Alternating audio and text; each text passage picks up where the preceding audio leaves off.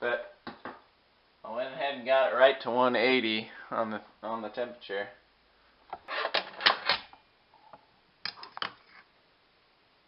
Alright, it's starting to open now just a little bit.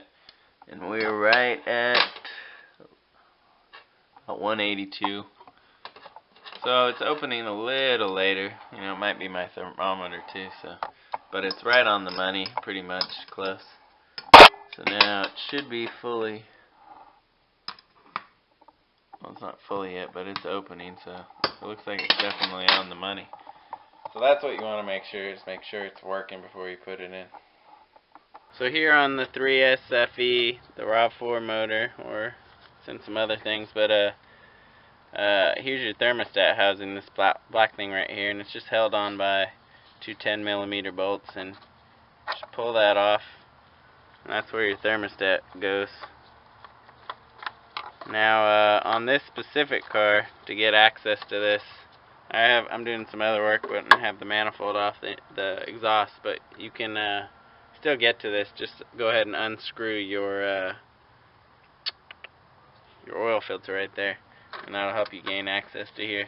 So then your thermostat goes right down in there. I got my new one here, and so this part is the part that's going to be facing out, and then remember that this little bleeder air valve is going to be sticking up towards the top. So just go ahead and push that in. Then take your thermostat housing,